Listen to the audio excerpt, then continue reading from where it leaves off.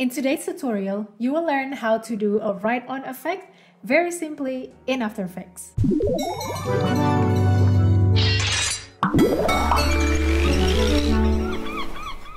This doesn't mean that it's better than any other write-on tutorial out there. The reason is because years ago when I started this YouTube channel, I did a write-on effect and it was super basic. It was using stroke effect and the quality wasn't so great. So I wanted to do better write-on tutorial. I have my text layer here. The font that I'm using is Filmo Type LaSalle and I downloaded that from Adobe fonts. So if you go to fonts.adobe.com, all of these fonts will be free for you if you have Creative Cloud subscription. Now I'm gonna type in Filmo Type LaSalle. And then basically all you need to do is to click on this button. I already clicked it, but once you click on that button, the font will be activated and you just need to wait a couple of seconds or minutes, depending on your computer and internet, for the font to be activated in your After Effects. Better yet, restart your After Effects and open it again. Once you do that, we will create a shape layer over this text layer. I want you to click away, so make sure you don't click on any of this layer. Go to your pen tool and then start drawing over your text.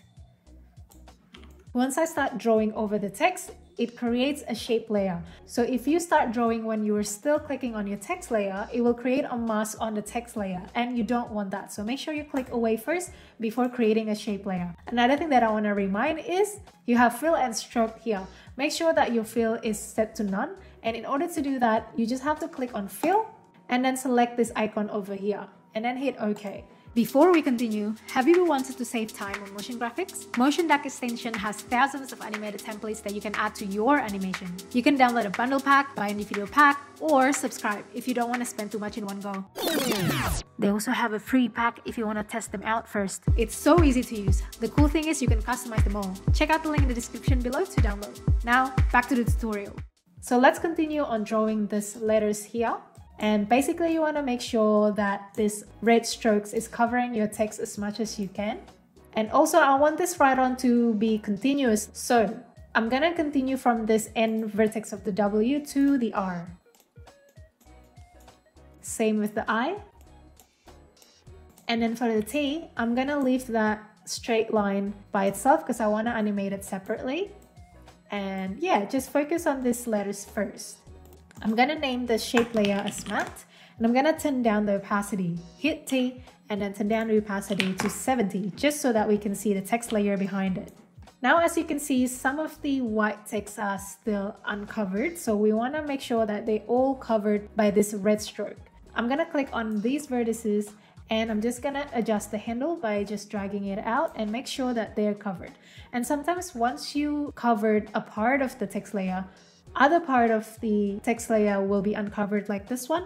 What you can do, you can adjust the other vertices so everything just covered, or you can also add another vertex there by just clicking on the line here and then adjust it accordingly.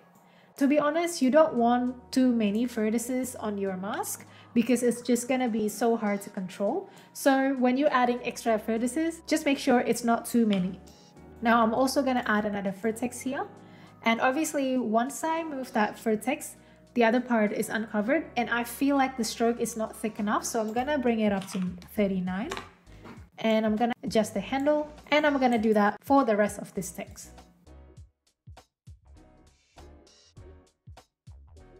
Once you do that, it's not gonna be the end of your adjusting. You will still need to adjust once you animate, but let's just start animating and I'll show you what I mean. On your shape layer, open it up and then go to this add and click on the arrow button and you want to go to trim path. So trim path will animate your path or your mask. Now let's create a keyframe for end at the very beginning of your composition and let's go to about 2 seconds and then add another keyframe there and then let's go back to the first keyframe and change that to 0. So if you play it, it'll just write on. But it doesn't apply to your text layer. So what you want to do is to click on your text layer and change this matte setting to alpha matte matte. Because our matte's opacity is set to 70%, we want to bring it up to 100 so that it's full opaque like that. Before we adjust the mask, I'm actually gonna add this setting on your matte layer, under content, under shape, under stroke, and then I want you to go to taper here. So taper will basically kind of make the end of your stroke sharper, just so that it looks more like a brush stroke or like a pen stroke. I'll show you what I mean. When I play around with the start length and end length, it becomes sharper at the start there, or what you call it, taper. Now what I want you to change is actually the end length. So I want the end to be sharper. Now when it writes in, it becomes like that. Now I want to create a keyframe for the end length so that at the end of the writing, it becomes all full again. So I'm going to create keyframe about 2 seconds there. And then at the very start of your composition, another one. And then let's go to that second keyframe here and then change that to 0. So if I select my matte layer and hit U, it'll show all of my keyframes. So it's writing on like that, which I like. It doesn't look like it's finished because we haven't added a mask for the line for the T. So we're gonna do that. Hit J on your keyboard to bring up your pen tool and then just draw on your matte layer and it will appear like that. Now if we hit U twice, it will show all of our settings that we've been messing around with. The shape tool has the same exact setting as the shape one, but I don't want that. I want it to have its own trim paths. So what I'm gonna do here, I'm gonna click on the shape tool and bring it down below the trim paths one. And then after that, I'm gonna duplicate this trim paths one. So click on that and Control D to duplicate and bring it down inside the shape tool. Now that trim paths 2 only applies to shape 2. You can also bring this trim paths 1 inside of the shape 1 so that it only applies to shape 1. Now I'm gonna hit U again. Let's have a look at the trim paths 2 here. And I wanted to start animating when the first mask already draws in the T, so maybe about there. So I'm gonna bring all of these keyframes to where my playhead is. And because the mask is really tiny, it should be faster. So I'm gonna bring the second keyframe all the way there. Just guesstimate how fast it will be, maybe even faster. And let's see how it looks. I'm actually gonna bring that even closer to each other. And maybe even bring it earlier. Now I also want to bring a taper setting to the shape tool. So I'm just gonna click on this taper and then I'm gonna open my shape tool stroke, select the taper on the shape tool stroke, and then I'm gonna go to this keyframe over here by hitting J so that my playhead is there, and I'm gonna paste it, Control V. And now you have your keyframes there. And obviously I want to bring it all the way down there. It's time to readjust all of the masks because if you see right here, it doesn't look too good. I'm gonna change this layer to another color, maybe fuchsia, just because our background is blue, so we can't really see when the mask color is also blue. Now I'm gonna select this vertex and just move it to there. Still doesn't look very good. So I'm gonna animate the start length. So I'm gonna hit J so that we can go to this keyframe. Create a keyframe there and another keyframe over there and go back to the first keyframe. I'm gonna set it as 0. I'm gonna select the end keyframes of both start length and end length and just move it across so that it kind of still animates the taper even when the text stops animating in. Now I'm gonna select all 3 set of keyframes of the shape tool. Basically, I'm gonna move it forward so that it starts after this circle is animated. Alright, now let's adjust the main shape. If I just scroll through my playhead, so the first one is over there. So I don't really like how it looks over there, so I want it to have a smoother animation, so I'll fix it like that. So over there as well, I don't like that sharp bit over there, so I'm gonna create another vertex. Try to move it there so that it covers it.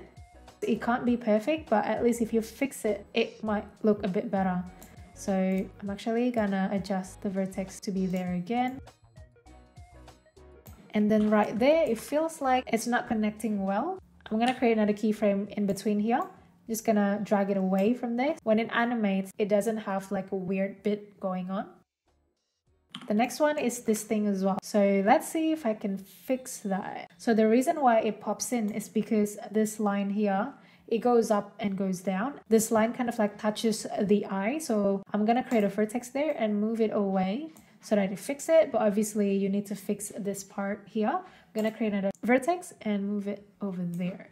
As I scrabble through my playhead, I still see like a bit of error there. So I'm gonna try to find a way. So I think what we need to do is to move this vertex away from the eye, and also this one away from the eye so that it doesn't have that weird bit. So it's still doing that. It might be because we just need to move it even more away from each other. Yeah, now that's fixed. And then there's another one.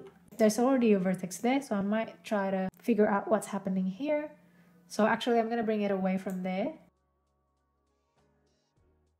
Now let's have a look at the T and E here. We're very close, everyone. So I don't really like that either. So I'm gonna create another vertex and see if I can fix this. This is gonna be a bit tricky. Oh, you're gonna hear a bell ringing. That's my cat. Hi, Draco. So that kind of, not really fixed, but I think we might be able to get away with that as it animates. The one thing that I want to fix is actually this one over here, because it doesn't look very good. I'm gonna move it down there. So obviously you see that white bit. I think it's coming from this vertex. So I'm gonna bring it up to there. And honestly, I don't know how to fix that bit. Maybe I'll create another vertex here and bring it up like that. Yeah, that actually kind of fixed it. Not entirely, obviously. I think I'm quite happy with that. It's not perfect, but it's not bad. So that comes with like practice. And once that text finished animating, I can see that there's a gap there. So that's probably because I moved that vertex away. So I'm gonna move it back over here. Obviously, if you scrabble through your playhead, there will be imperfections everywhere, but as it animates, actually barely notice it. So that's great. Now, once you're happy with that, you want to select the matte layer and the text layer and pre-comp it together. And I'm gonna just call it text. What I'm gonna do, I'm gonna duplicate this twice, Control D twice, and I'm gonna select the top two. I'm gonna hold Alt Shift and then page down to move it 10 frames ahead. And I'm gonna just select the first one and then Alt Shift page down to make it move 10 frames ahead. Now, obviously you don't see anything at the moment. That's because I'm gonna add a fill effect. So I'm gonna select on the second layer and then Control Space to bring up my FX console and type in fill. And I'm gonna use a really bright pink color. And then same with this one, Control Space, fill. And this one, let's see what yellow looks like, just because we don't have yellow on our background. And I'm gonna leave the top as white. Yeah, so it has kind of like this brush effect. I always do that staggering thing when I do this writing effect. It's just like a small thing that makes your writing effect cooler. And after that, I'm gonna pre-compose all this free text layer. I'm gonna call it text triple or something. And then I'm gonna add an effect, which is Turbulent Displace. So Turbulent Displace distort your layer. What I do firstly usually is under evolution option, and I'm gonna put time expression on the random seed. So Control click on that stopwatch icon and type in time asterisk. I'm gonna do 50 for now and see how fast it is. So that's really fast. I'm gonna change that to 10. And then obviously, even though that's slower, it's just still a lot. What you wanna do is to decrease the size. I'm gonna decrease it to 10. The size of the turbulent is much smaller. And then the amount as well, I'm gonna decrease it to 10 as well and see how that looks. It has that kind of like subtle wiggling effect. You can probably bring up the amount a little bit so that it's more obvious. And you can also bring up the time expression a little bit to 20. And to add a bit more drama, I'm gonna animate the scale of this text. So create a keyframe in the beginning there and another keyframe at the end. And for the end, I'm gonna change the number to 150. So that at the moment it's just kind of like zooming in slowly like that, just to give an extra effect. And then the last thing that I wanna do, I wanna add an effect for motion duck. And the effect that I wanna add is under MGSP. And I'm gonna add one of these icons here. I think it's under lines. And I'm gonna add this one. So I'm gonna click on that and it'll pop up this pre-composition. As you can see, the animation is super big. So I'm gonna reduce it to 20 and I'm gonna go inside that pre-com and adjust the colors. I'm just gonna make everything white. And then I'm gonna bring that to the top of the E there, and I want it to animate just close when the white text finish animating. And I'm gonna duplicate it, Control D, I'm gonna bring it here and I'm gonna add a fill there. So control space, fill. I'm gonna change the color to black. I'm gonna bring this forward a little bit. So what you see is this. So that's what I think is a better write-on compared to my old tutorial. Thank you so much for watching, and I'll see you next time.